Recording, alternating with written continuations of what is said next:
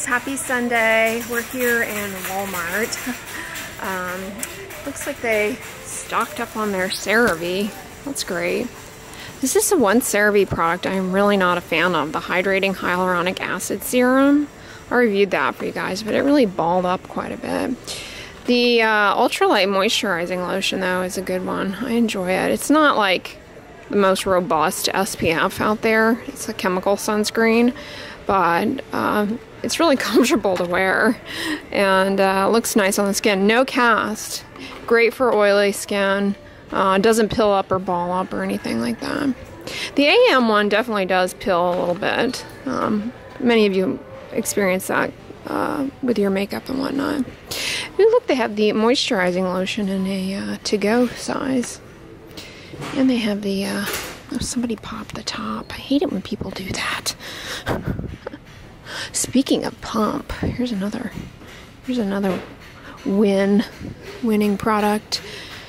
This was my saving grace in Colorado. I used this mostly when I lived in Colorado. This Vanity Cream Moisturizing Cream. So dry there, you guys.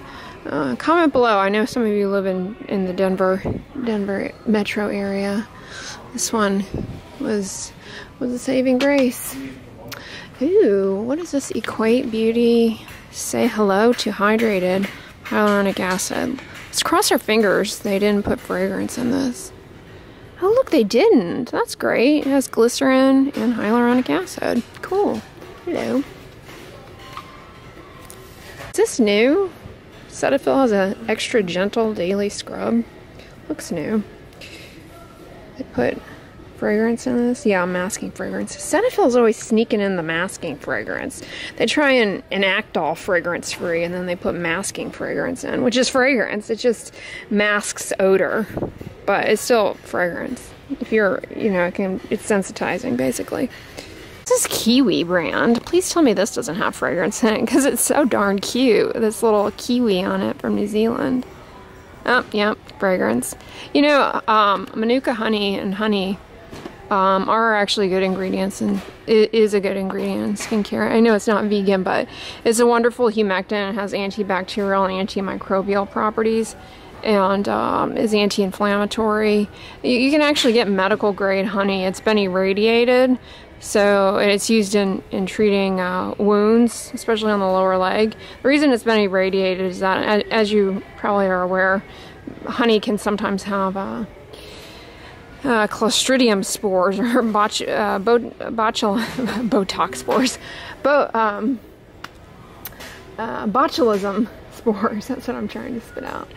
That's why you technically shouldn't give it to an infant because of that. They can't handle that. But you definitely wouldn't want to put that in a wound. You could get cutaneous botulism, which is not fun.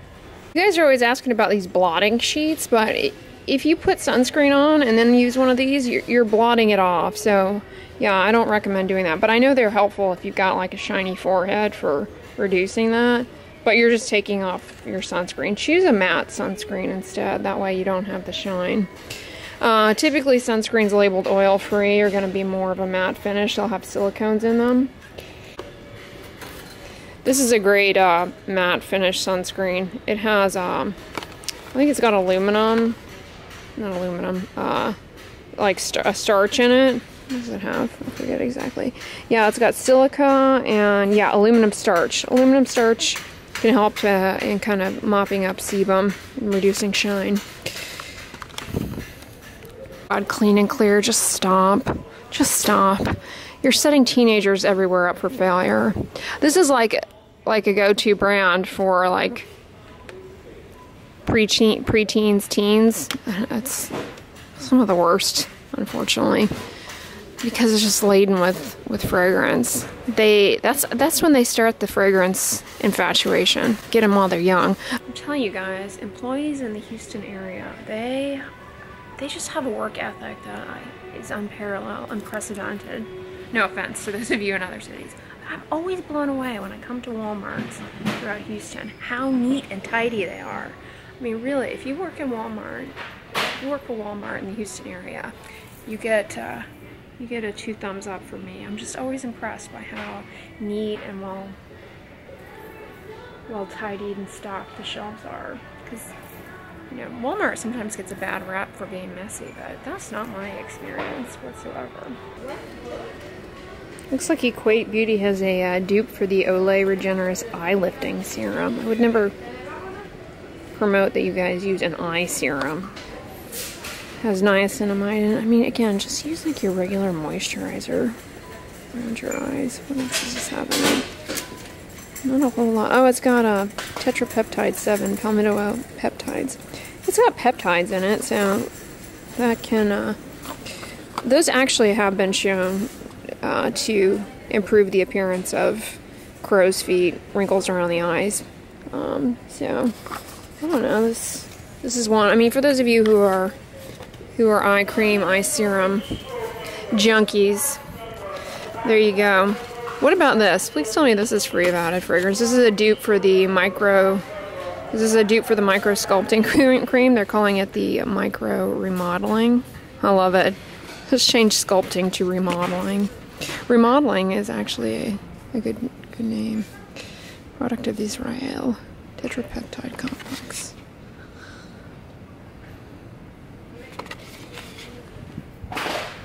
Oh, snap. Fragrance. Dang. Why you gotta do that? Because Olay did it. They're just duping Olay. I mean, you can't be mad at them.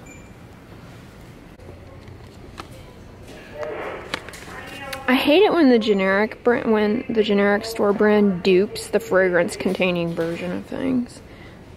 It's always annoying, but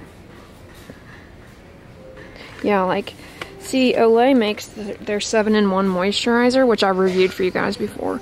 They make a fragrance-free version, but Equate Beauty duped the fragrance-y one. Dang, Equate is really on their Olay dupage. That's aggressive dupage, because Olay has like 90,000 different creams.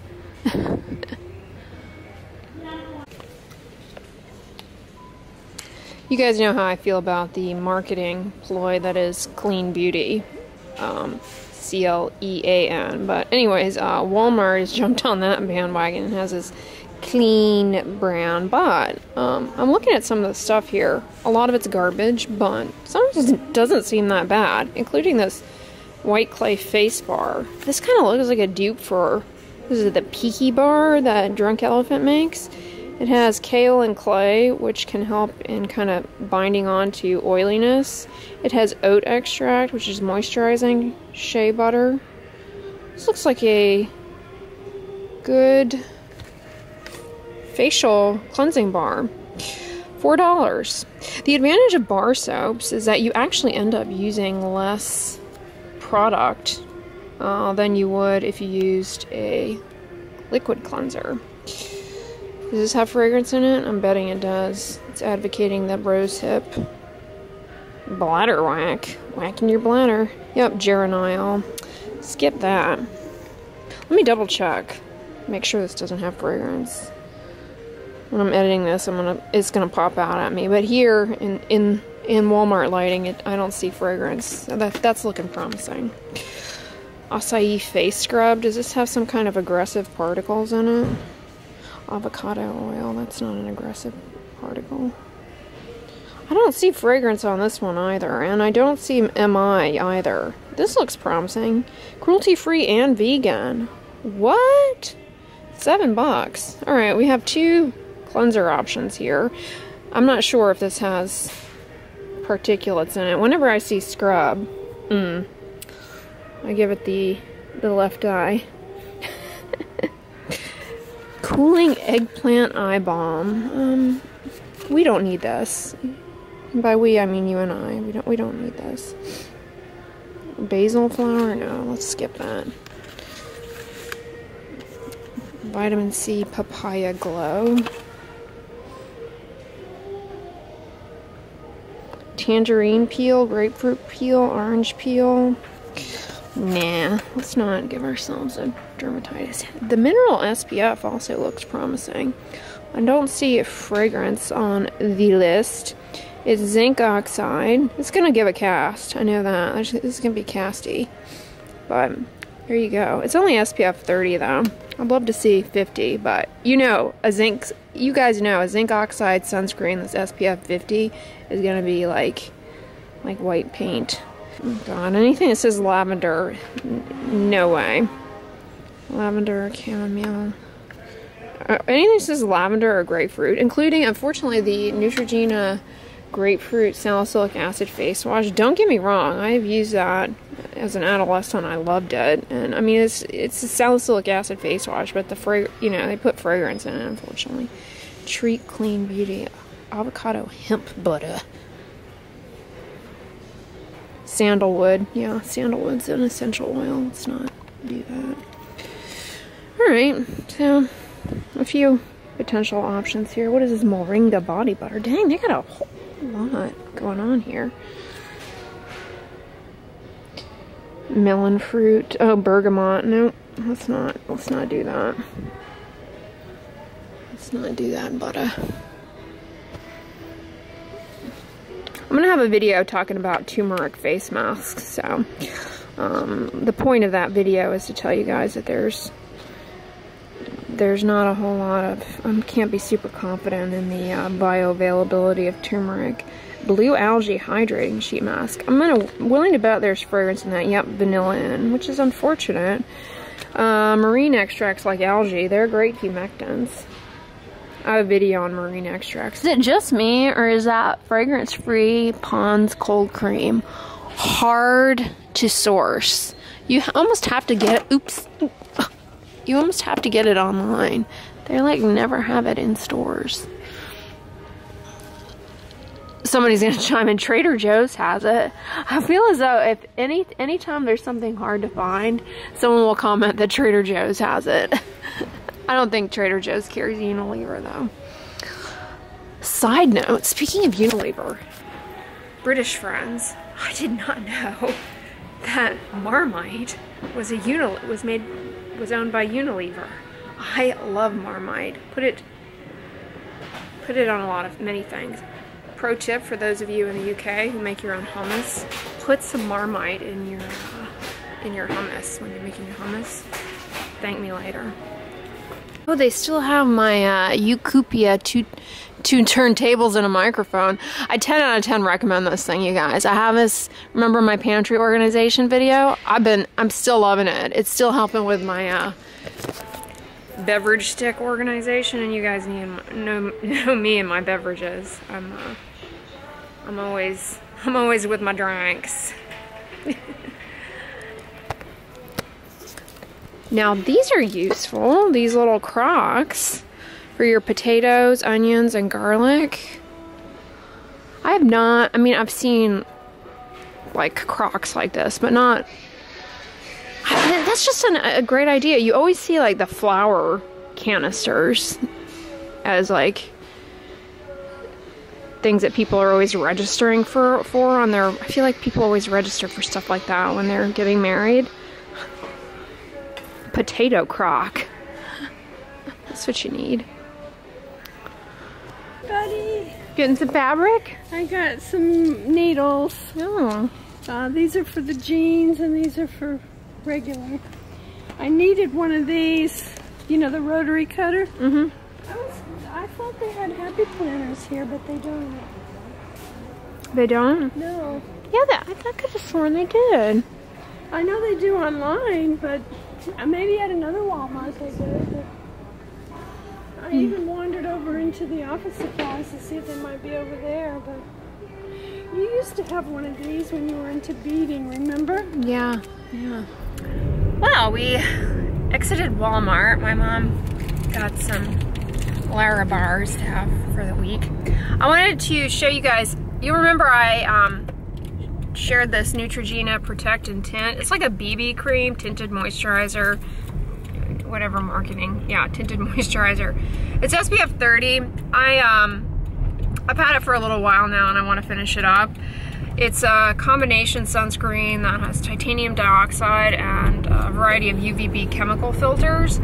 So it's not the best UVA coverage sunscreen product out there, but it's nice. I have it on over my dermatology sunscreen, and I just want to make my way through it, but I think it really looks nice on the skin. This is a really great product for masking the white cast of sunscreens.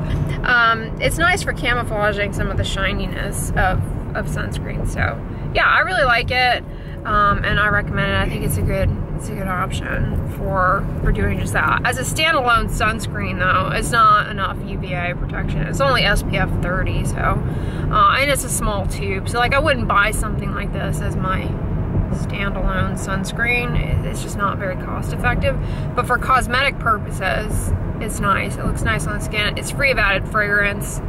I think it's oil free as well, don't quote me on that.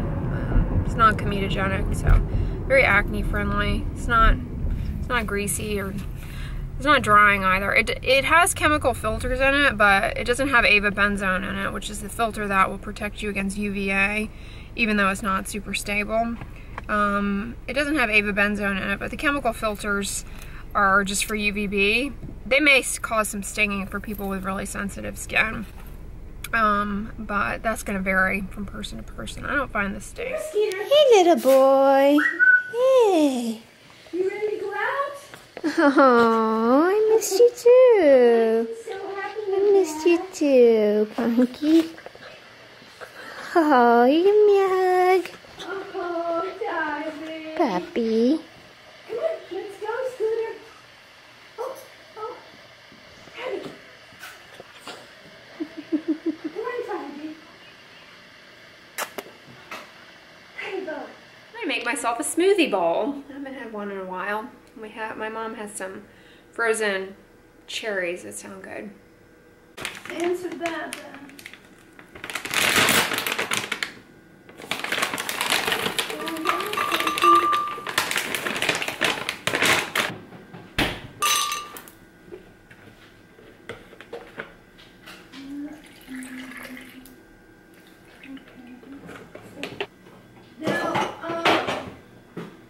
Chia seeds in.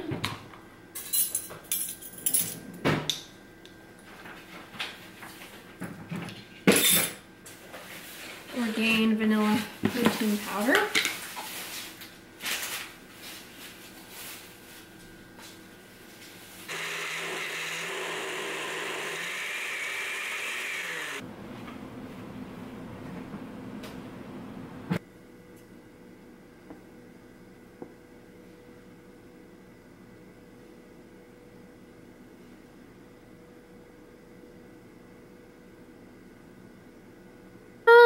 It's the dark cherries with the protein powder. It was blended in some of this, almond coconut milk and a little ice.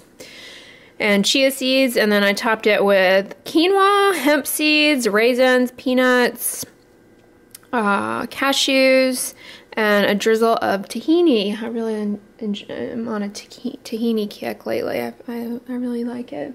Ooh, you making a pot pie? Trying to make a shepherd's pie. Oh, that's good. The base, and then here's the potato to go on top. Ooh, looks good. I hope it tastes good. This is just soy milk with arrowroot starch in it. So, and also nutritional yeast.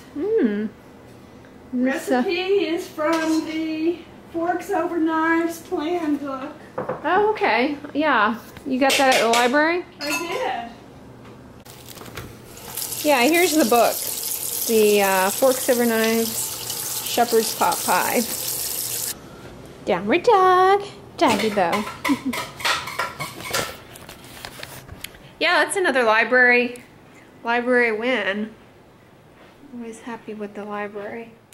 Well guys, I think I'm going to wrap up the vlog here. I hope you guys enjoyed it and that you're having a nice Sunday. If you like this video, give it a thumbs up, share it with your friends, and as always, don't forget, sunscreen and subscribe. I'll talk to you guys tomorrow. Have a great week, everyone.